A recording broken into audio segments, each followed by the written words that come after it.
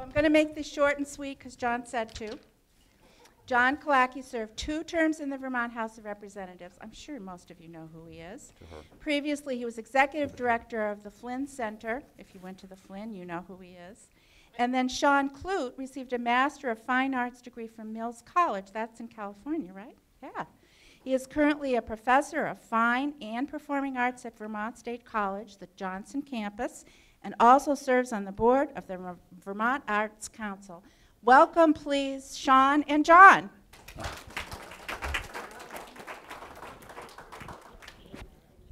Well, thank you very much all for coming. I'm John, and this is Sean. And we collaborated on a video that we're going to show you at the end of our talk, and it was actually on Vermont PBS last week.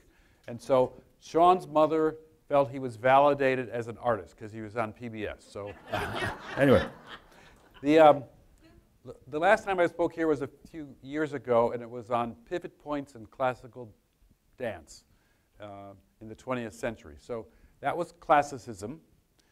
Today we're going to talk about the avant-garde in the 1960s.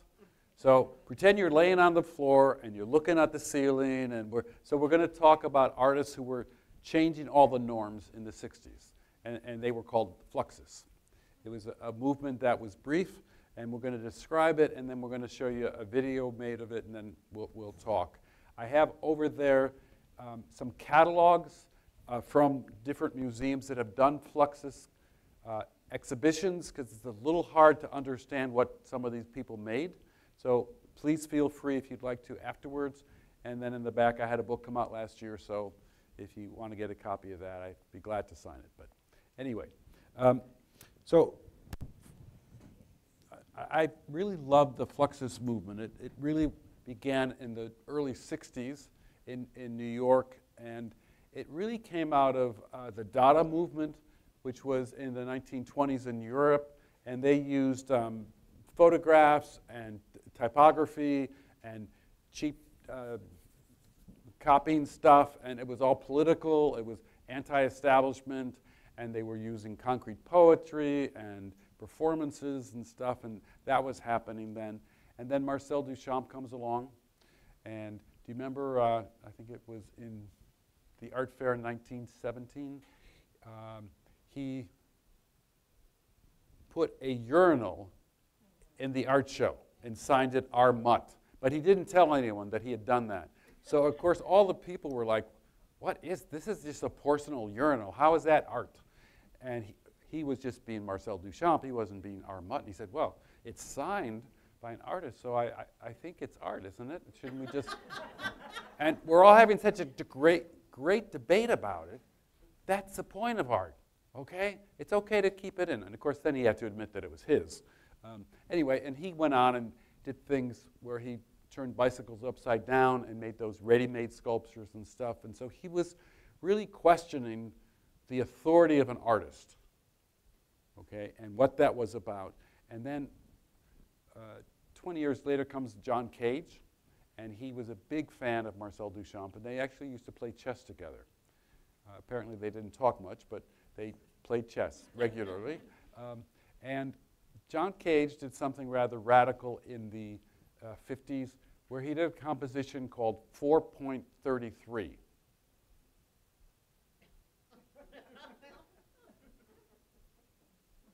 And David Tudor came out on stage with the piano, opened up the music, and sat there in silence for 4 minutes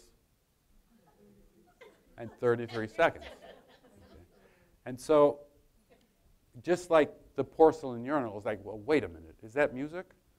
And Cage was saying to us, there's never silence. That in that 433, there isn't silence. I mean, just even here,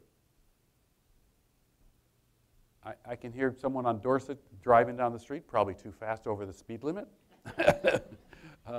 You know, or if we were quieter longer, we might hear the kids next door. Anyway, so that was Cage's point. I can say an additional thing about there is no silence. Oh, sorry, microphone. Just to add to that, because it's a very interesting point and part of this whole Fluxus movement, which is the researchers, scientists have tried to test, is there such thing as silence? So at Harvard University, they built this large antiotic chamber, which is completely silent, like deep in the ground, full of dirt on top of it, completely isolated from the world. And John Cage went into the chamber and sat there for a while, and when he came out, the scientist asked, "Did you hear anything?" And he said, "Yes, I could hear two things. One was really low, and one was really high. Really low pitch, really high pitch." Does anyone have a guess what those two things would be? Absolutely. It was his blood flow and his nervous system. So even when we are in silence, our bodies are still making noise. Great. Yep.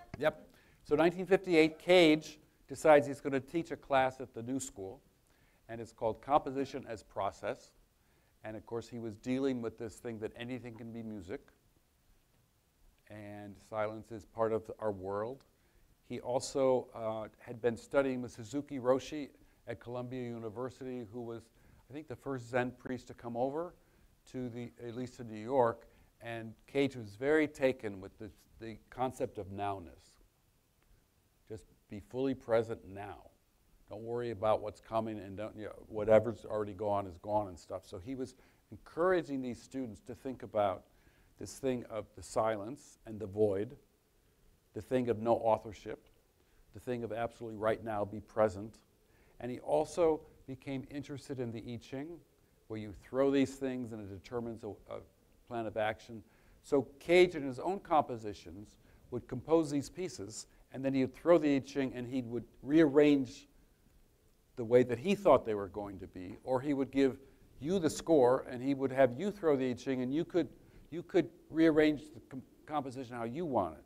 And he was saying, is that a John Cage composition, or is that your composition? And does it matter? And does it matter at all? So what he was talking to these folks about is, like, he was questioning the importance of an artist and the importance of the final art product is what he was questioning. So people in this class, it was 58, got really jazzed up, and Yoko Ono, who you may know was married to John Lennon, but her previous husband before that was in one of Cage's classes.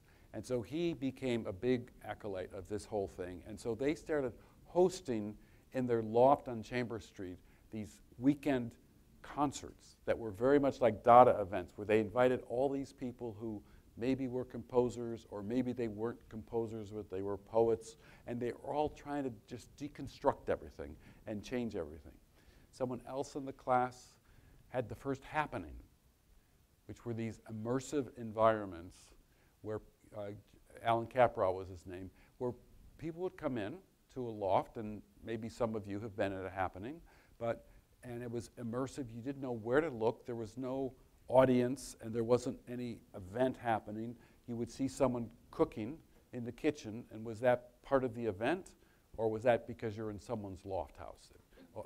Or you'd hear people talking in the tub, in the bathroom or something. So it was all about what's the audience and who defines what the work is. And the artist isn't defining it for you. So there was that happening. And then there was a man by the name of George Machunas, who was very interested in this, and he had been to Yoko Ono's loft, and he opened a gallery called the AG Gallery in 1960. And he did what he called Neo-Dada events, which were all these people from Cage's class doing these objects, doing the sound, doing all these very different things. Machunas is a very interesting character in New York, because back then, Soho, which is the fancy part of the art district now, was all these abandoned places. So George Machunas decided that he was going to have artists move into these spaces. And he actually worked on 17 different artist lofts. So that is really his contribution, that he did this, because as a business person, he was completely terrible. He kept, everything he tried was bankrupt. So the gallery is bankrupt, but he was working then for the United States government in the military in Wiesbaden, Germany. And he decided in 1962 that he was going to start a magazine, and he was going to call it Fluxus. And Fluxus was going to be this neo-Dada performance group of people that were completely renegades, were completely changing, upending the rules. And so he invited a few friends from New York and from Germany to come and perform a Fluxus event. It was going to be a Fluxus festival to raise money for a Fluxus magazine that he wanted. And so we're going to show you from 1972, this is only like a 4-minute clip of the very first Fluxus festival. Okay? It's in German, but you won't need to know what they're saying. It'll be clear.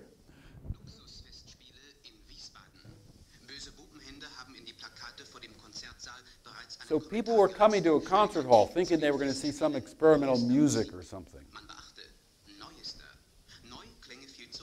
So that's Alison Knowles. And 30 years later, the Berkeley Art Museum has a retrospective of her work. Dick Higgins, Benjamin Patterson, Emmett Williams.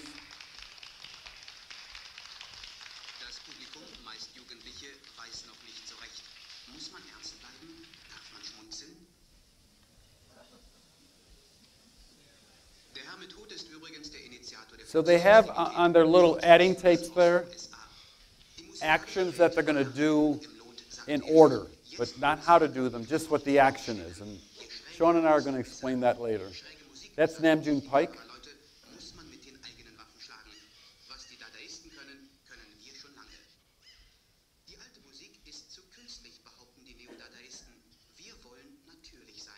So everyday sounds.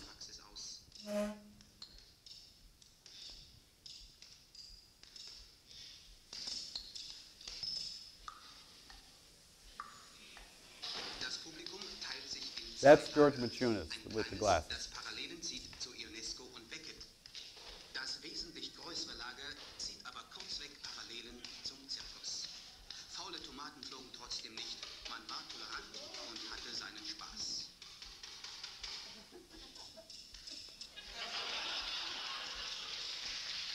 So finally the audience relaxes because they realize they're like pranksters. That if they're So Ben Patterson was interesting. He was a classical musician, and then when John Cage came along, he changed the way he thought about music. And those of you know Cage did pieces for prepared pianos, where he put screws and things underneath the piano strings, and then he would play it to make it sound different. So Ben decided he would up the ante on John Cage a little bit here.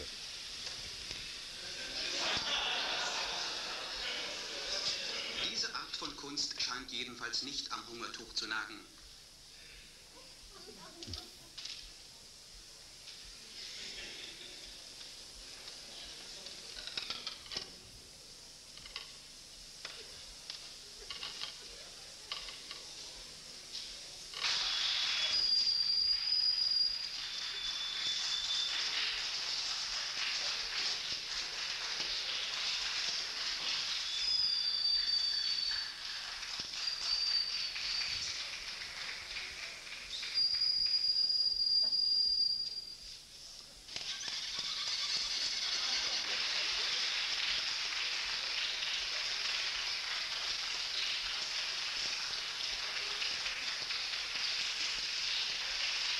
Und jetzt ein Ausschnitt aus einer Komposition von Emmett Williams. Ihr Titel: Ein zweifelhaftes Lied in 4 Richtungen für 5 Stimmen.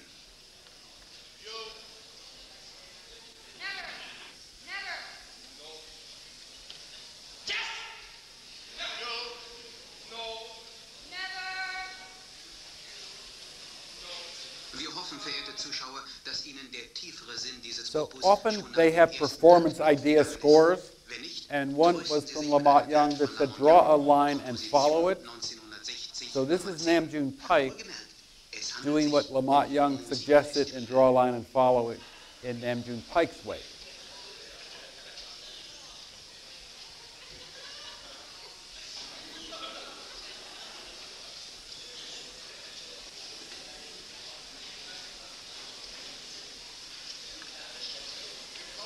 Namjoon Pike ist zweifellos ein Virtuose auf Tusche und Papierband.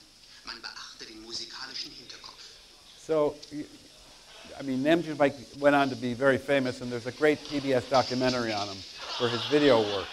But this is interesting because this is the kind of things they did, and how do museums collect it? And what are they collecting? And so a museum actually owns that piece that he dragged us, but it's just a remnant of the thing. The video is almost more telling than the object itself. And that was the point that they were trying to do, is the action versus the result. And here they got in a lot of trouble with the music hall that they had rented that evening. And they destroy a piano.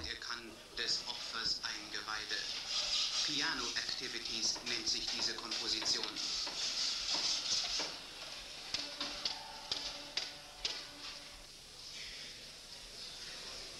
Es war einmal ein Flügel. Sollten andere Städte eifersüchtig werden, Gemach. Die Dada-Musiker gehen auf Tournee. Anyway, they carry it out, and that's the end of the concert. So, they did 2 or 3 more dates in Europe, and then suddenly there was now a Fluxus movement. Even though there wasn't a Fluxus movement before, it was these artists doing different things. But what was interesting is there were artists from Europe there were artists in New York there, and the artists from Japan were there, Namjoon Paik, Korean, and they all went back to their places and used this ethos of you take these performance scores, you can do it any way you want, it doesn't matter who does it, and it doesn't matter what it looks like, it's the intent of the artist, and kind of do a process thing. So suddenly the people were saying, oh, there is a Fluxus movement. And it was these scores, it was this non-ego attachment. Like you couldn't, if you did a score like Lamont Young, Draw a Line and Follow, you couldn't own the outcome because someone was going to do it in their way. And so what was important? They were task-oriented, improvisatory. They were often intermediate, what they called, because sometimes they did video works. There were some really interesting, we'll talk about some of those later. And it was playful, okay? It was all very playful.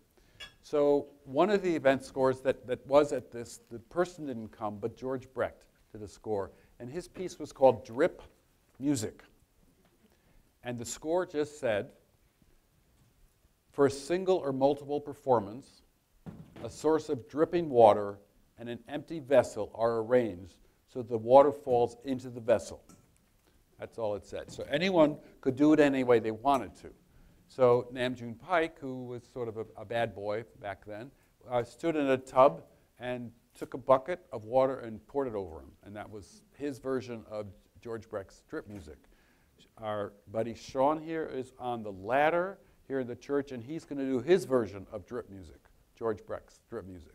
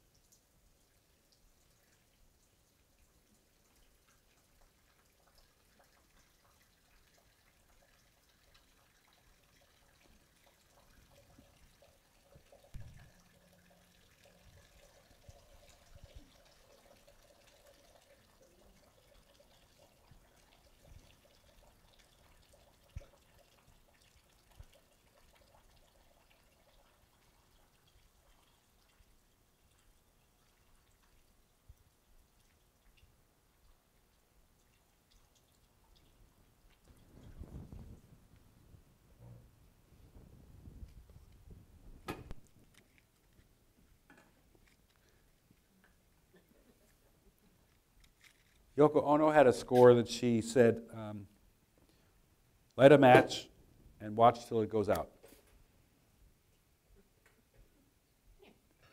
So she actually made a film on this where it was just, the camera, it was all in slow motion, the camera was just on the match until it went out. And that was Yoko's score. So I mentioned the Lamont Young one of Draw a Line and Follow It. And then Allison Knowles, who was the first woman to walk on stage in Germany. She has this retrospective at Berkeley Art Museum this year, about 60 years of her art making. But back then, one of her studio mates said, "You know, Allison, you eat the same thing every single day for lunch." And she said, "Really?" Yeah. And I said, "Yeah, you have a tuna fish sandwich." And she said, "Oh yeah, I like tuna fish." But her friend said, "No, you have a tuna fish sandwich on wheat toast with lettuce and butter, no mayo, every day. Whether you have it in the studio or if you go downstairs to the deli, you order the same thing." So Allison said, "Okay, well, that's a good idea. What I'll do is for a year, I'll invite friends to join me and come to the studio or meet me at the deli and have a tuna fish sandwich on wheat toast with lettuce and butter, no mayo." Okay? You made it already? I forgot the lettuce. You forgot the lettuce! Well, this is what happens in Fluxus, okay? So what Allison did is she did this. We did it.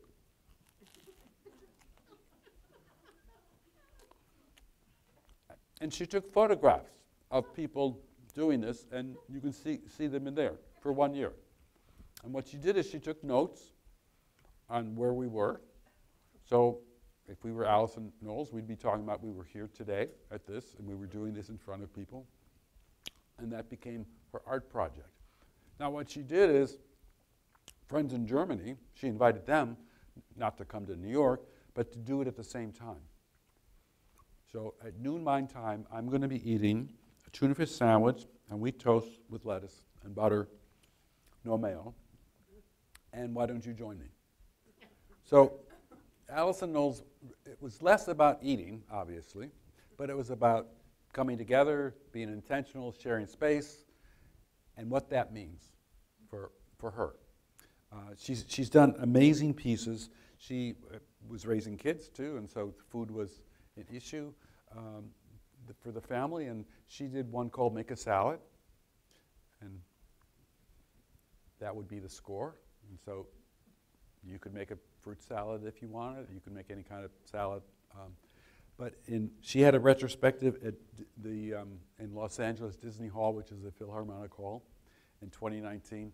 They had a Make a Salad celebration for Allison Knowles, where there were 50 people on stage, all mic'd, chopping up salad, and the audience was listening and watching. And then afterwards, people were invited to come up and, like a cafeteria, come on the stage, get some salad, and then eat together. And so was the point being in Disney Hall, was the point watching this, or was the point eating together? Allison Knowles would say, it's all of this. So people, it's less of a movement, really, because people kept coming in and out of these festivals when they were happening. Ligeti, who wrote the music for 2001 Space Odyssey, remember that? Great, wonderful, weird music, beautiful. Well, he did a piece at a festival where he had 100 metronomes on stage. And people turned them on. And the piece ended when the last metronome stopped. That was Ligeti's piece. Joseph Beuys, a wonderful conceptual artist, he did a piece where he had a toy orchestra, wound it up, and he sat at a table like this and watched it. And then bowed and walked off the stage. Yoko Ono, there's a really interesting, right now in Japan Society in New York, an exhibition of 4 Japanese women in the Fluxus movement that just opened last week. There's a great review of it in New York Times. Yoko Ono was one of them. She did a piece in '64 in London called Cut Piece. I don't know if people know that piece, where she actually knelt on stage and she had a scissors there and invited the audience to come and cut her clothes. And it was a really radical act, if you think about it, of a woman being that exposed and open to have that happen and fragile, but also claiming her own agency. One of the other Japanese women of the time who was in this movement, Shigeko Kubata, did a piece called Vagina Painting, which blew everyone's minds when it happened, but is really considered a really seminal piece of feminist art where she literally squatted over a canvas, and she had the paintbrush in her vagina, and she painted like that. She claimed her own agency in a very radical way. This is the 60s, okay? We're talking about the 60s. Let's see. Ben Vautier was a French Fluxus guy, and he decided that the signature, like Duchamp, the signature meant everything. So he would take a found wine bottle, and he'd sign his name to it, and then he'd say, okay, now it's art, because I signed it. He lived in a storefront gallery for a week, and you think about it, many artists have done that subsequent, have they lived in galleries and stuff, but he was, I think, one of the first ones that it was the everyday action, and was it the artist or was it the audience who was looking at this person in the gallery doing this? I mean, what was the art here? Tig Higgins, who lived in West Glover, Vermont, a wonderful guy. He was married to Allison Knowles for a while with their kids, and he was at Wiesbaden too. But he talked about that it was really Fluxus to him was not a movement; it was a way of doing things. And he's like, okay, you've seen it, now it's yours. Do what you want. That was part of it. One of the other Japanese women, Mieko Shiomi, talked about it as pragmatic consciousness, that she sees things differently in everyday life after performing or seeing these works. So Machunas, this guy who was the organizer of the festivals, he was trying to organize this as a movement, and so he was doing he was a graphic designer, and so he was doing a lot of logos, and they had these boxes that he'd have each of these people send me something, and I'll put it in a box, and there'd be a collection of just found objects, basically, and then they would sell them at the Fluxus store. Well, in the year the Fluxus store was there, no one bought anything. It was another one of George, but these Fluxus boxes are worth a lot of money. It's kind of amazing. And we have a collector in Vermont who has 700 Fluxus pieces. So these things, there were chess sets, they tried to do different pamphlets, and nothing really worked. They also started making films. I mentioned the one about Yoko doing the match. She did one called Blink, which you guess it's the close-up of an eye, opening and closing. One called Smile. But it was these everyday actions, right? Not glamorized, but just done as they are done, and for the audience then to respond to them in the way they want to. The same time, there was Namjoon Pike did a piece called Zen for Film, and it was just running clear leader for 7 minutes. And of course, it was filmed, so every time you did it, the sock got scratched and dirtier. So it degraded over time, and that's exactly what Namjoon Pike wanted, is for this object of film that had nothing on it to degrade. They were sending postcards to each other. There's a 91-year-old Fluxus artist in Brattleboro that's I've gotten to know. Nye Farabis is her name, and she and Yoko Ono they raised their kids together. They'd be in the Central Park with the kids. But Yoko would send her a postcard that was half finished, and then she would send it back to Yoko. And there was a guy named Ray Johnson who would do these mail art, it was called, and he would say, add on to it and you send it on to anyone you want. Or you could hoard it and keep it, or you could send it on, or you could, and so it was hard to understand when Ray died about, well, was this a postcard started by him, but is it a Ray Johnson postcard if you've taken it and you've drawn on it and then you've sent it along? Like, what's the ownership here? And that's exactly what some of these folks were thinking about.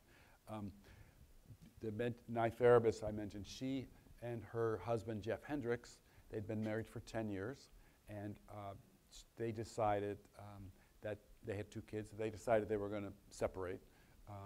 Still, they kept the kids and family, but they weren't going to live together anymore. So they decided they'd have a Flux divorce, because of course they had to have a Fluxus event. So they invited everyone to come to their house, and they had taken barbed wire and they put it down the middle of the hall, And the men were to go on one side of the barbed wire and the women would go on the other side. They had taken a saw and they chopped up their bed, and they had ripped up their marriage certificate into shreds. And then the kids had sewn mom and dad back to back in coats. And the men were asked to pull on the male side, and the women were asked to pull on the female side until they ripped apart the coats. And then that was the end of the party. And Jill Johnston, who was a critic for New York for the Village Voice, was playing piano. Louise Nevelson was there. John Lennon, Yoko Ono, all the party. Everyone was having a good time. And the Museum of Modern Art in New York does have something called the Flux Divorce Box, which is remnants of these kinds of actions, which, you know, it's hard to understand how they do. So I mentioned Nye lives in Brattleboro. Dick Higgins was West Glover. Allison Knowles went to Middlebury. And so there is an amazing collection of Fluxus stuff that's happened here in Vermont that we're uncovering. If you think about Andy Warhol's films, and this is why Fluxus is interesting to me, is that most of us don't remember any of their names, but they they influenced the next generation. So Andy Warhol's films were very much influenced by Fluxus. He would hang out with these people when he was a young artist in New York. And if you think about, Andy Warhol made a film called Sleep, which was 9 hours long. The camera was just on someone sleeping, right? So, but that was very Fluxus-like, right? He also did these things where when people would come to his studio at the factory, he would sit down and say, okay, well, we're going to do what do you call it, an audition tape, I guess it was, a screen test. He called them screen tests. And he said, just sit there, and I'll turn the camera on for 2 minutes with no instructions. And then he'd say, thank you. And then he would say, okay, now we'll sit in the camera for 2 minutes. No instructions. So he has hundreds of these things. And some of them are very famous people who came down there. And so some were hamming it up. Some were silent. Lou Reed was sitting there smoking a cigarette. He wasn't sure what he was supposed to be doing. But it's like, so Warhol, and then, of course, Warhol took pop art. You know, it was a number of other artists, but this is the next generation after Fluxus. And they, like the Brillo pads or the soup cans, were totally influenced by these folks. Take everyday objects and reproduce them in a different way. And so those artists brought it to scale, what they're talking about. So we're going to see, some of you may have seen it last week on PBS, a video I made, but when I started doing this research, I really love Sean as a person, and I love his work as an artist, a beautiful sound composition person. And I was thinking I wanted him to make the sound score for this Fluxus piece, even though it wasn't created yet. I just wanted to work with him. And so I have a Shetland pony at a barn in Williston that I hitch up to a cart and drive around. And so I was sitting there one day, and Sean shows up with his 2 kids, because it was pony camp time. So anyway, he dropped the girls off. They were with the horses. I sat under the tree, and I said, Sean, I have this idea. So I'll turn it over to you now, Sean. Well, John said, I have this idea. Have you ever heard of Fluxus before? And I had to chuckle a little bit because I had, but not intentionally. When many years ago I was an undergraduate at the University of New Mexico, and I was maybe not doing so well in a music composition class that I was in. So the professor said, well, if you want some extra credit, you gotta volunteer for this theatrical production that was happening. So needing the extra credit, I did. And after volunteering for the theatrical production, the director came up and said, well, I can't pay you, but I can give you some CDs. And I thought, all right, great, I'll take whatever. And he had this collection of CDs, one of which was by Allison Knowles, who John was talking about, who made the the sandwich piece and the salad piece. I had never heard of Allison Knowles, but there was something about the CD that really resonated with me. And all it was, it's called Friole's Canyon, and it was these recordings of her traveling through Friole's Canyon, which is in northern New Mexico and southern Colorado, and doing field recordings of different people in the community making food with beans. I loved it so much that it became a recording that I would listen to, I don't know, help me get in the zone, because I was also a track athlete at the time. So I'd be at the track athlete and, you know, everyone would be warming up and I'd have my headphones on listening to Allison Knowles, not knowing she was Fluxus or anything about it. It wasn't until many years later. And I think when John asked that question, it was an instant connection in many ways. That's great. So well, it's 14 minutes. Well, we'll see it, and you'll actually see, I hope, that some of these scores that I mentioned of the water, drip music, draw a line and follow it, what I did is I took 12 of these artists who I really admire for the impact they've had and took some of their performance scores, but tried not to do it as they did it or anyone else did it. It's like, how could I do it in my own way in this, 60 years afterwards? So I'm not trying to be any of them, but it's sort of an homage to this group of rascals. And then we'll take questions.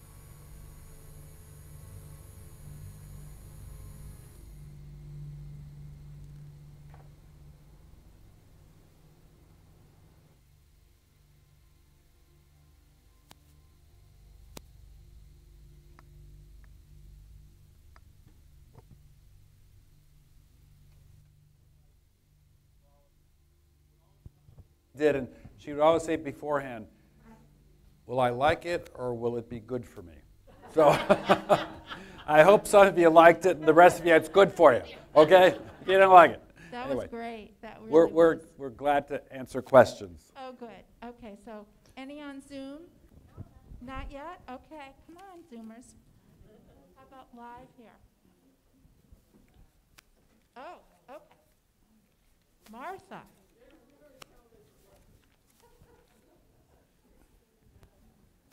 Thank you for your presentation. I was listening quite attentively.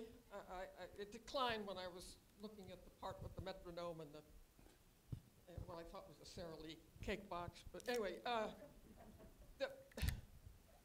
one of the lines that one of you said was, what's the ownership of the action as a central kind of a premise or a thrust?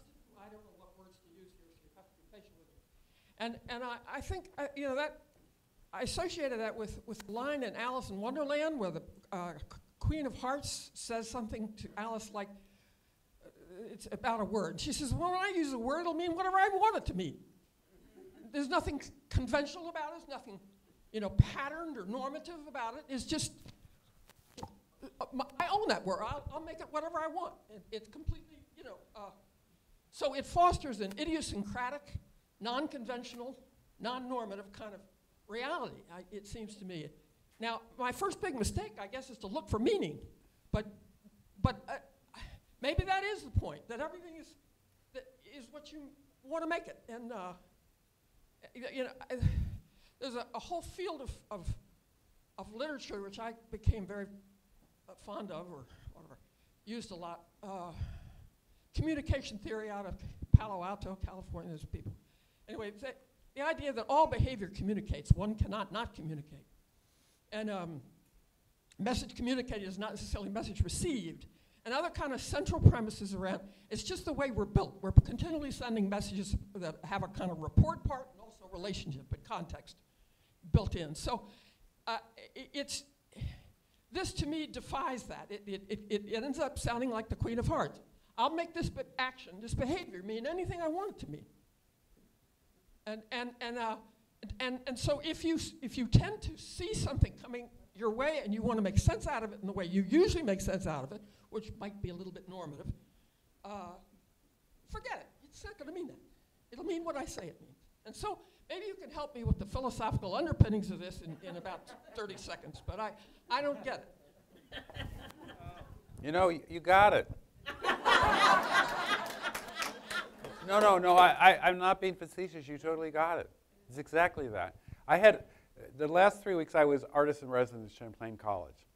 And Sean was an invited artist to create a piece. But 88 students made pieces inspired by Fluxus. And it was chaos. It was great. It was awful. It was fantastic. It was banal. It was profound. It was stupid. But everyone got so excited about thinking of this. And in one of the design classes, I presented my notes to them. And the kids were wearing masks, and this one Japanese man was like, he looked like he was unhappy. And I said, so I think you have feelings about this. What do you think? And he says, I think this is just stupid. And he said, and our class we have an assignment. We have to do a poster about something we care about in the Fluxus style. And how am I going to do that? And I said, well, I don't know. If you think about everyday objects, and what does that mean to you? And I was so happy when he brought his poster. He decided he wanted to do something about creating empathy for those who are unhoused. That was his, and he took all of his clothes or all of his belongings and put them in a shopping cart. And it was really interesting that he took ownership of the idea that he wanted to do something with someone who's unhoused, and he took his objects and made it an art piece. And I said to him afterwards, I said, I knew when you called it stupid that you were really going to come up with something really good. And you did. And he said, yeah, I like this piece. So anyway. Yes. What feeling do you end up with after you've gone through this? That you've created something, or that you haven't?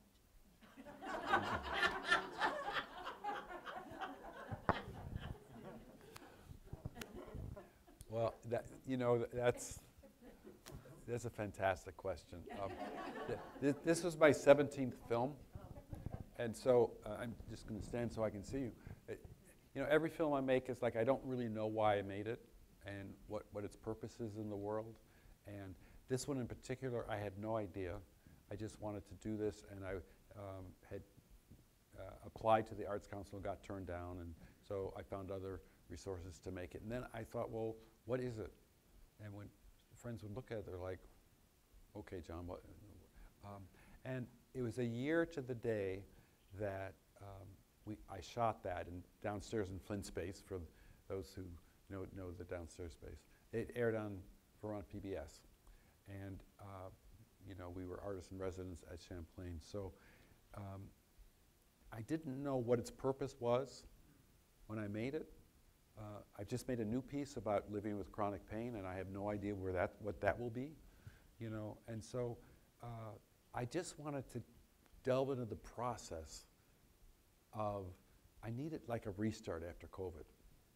And I had run the Flynn for 8 years. I was in the Vermont legislature. I was not going to run again, and I needed a restart. And I thought, Fluxus is going to be my restart, where I just think about things and take everyday objects and work on the process of something and not worry about what the outcome's going to be. So we shot it in one take. There were 3 cameras there, so it was very stressful because the lights were there, the sound was there, and the 3 cameras were there. So I just wasn't sort of, and we only did one take on it, so I couldn't screw it up. So I was nervous during it. And then we edited it, and then I turned it over to Sean and said, okay, now you have to create the pulse of the piece with his sound score. So I don't know why I made it. And, but, being at the Open Ed Champlain College and seeing the 88 kids really happy and doing just wild things like kids in college should be doing in art classes, and esteemed artists like Sean were part of it as well. There were 108 pieces in this show. It was all about celebrating this moment where artists just kind of reinvented themselves. So that's why I made it. I think it was probably for that, and I didn't know that. We have time for one more question. Oh, good. Here's one from Zoom. Nice to know more about what was happening in the 60s. Is anyone new following this now? You sort of answered that. Is anyone new following Fluxus now? Sorry, this microphone.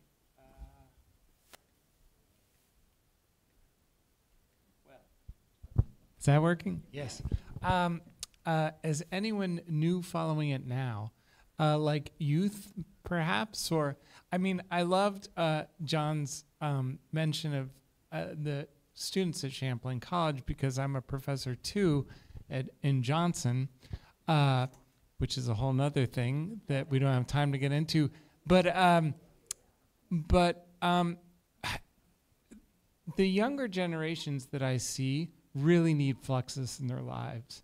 And here's one big reason why, is that I'm seeing so many students that have grown up in this system where everything is so scheduled, everything is so directed, everything has to have a purpose. And like their schedules coming out of high school, or, everything's so tight. And I know this too, being a parent, it's like you're running around all the time and you always have to get to the next thing. But there's very little time for reflection. There's very little time for experimentation, and there's very little time for play. And when I see these students getting into college, and when I see them trying to emulate some of the ideas that John's bringing about with the Fluxus, it's very challenging for them. It's really like switching a different pattern and a different gear. So I think that there's a lot of room in our world right now for this kind of remodeling the kind of systems that especially the youth have really have had very little opportunity to change. You know, it's an interesting question because many of these artists aren't remembered. And so, like, Sean knew Allison from him being in the zone before his track meet and didn't realize that it was these beans being shaken in a bag with field recordings. But so Sean's music in this piece is very Fluxus-like, even though he would never think he was a Fluxus person. But it's these subsequent generations that may not know about them. Wiley Garcia, who is the curator at Champlain College, she didn't know about Allison Knowles at all, and she said, oh, you know, this is interesting as you talk about this, John, because I did a piece in 2018 where I handed cards out and invited people to come to my house at Sunday from 1 to 3 and have tea and cookies. And every Sunday I was there, and sometimes people would show up and some didn't. And she said, I guess that was inspired by Allison Knowles, even though I didn't know it, right?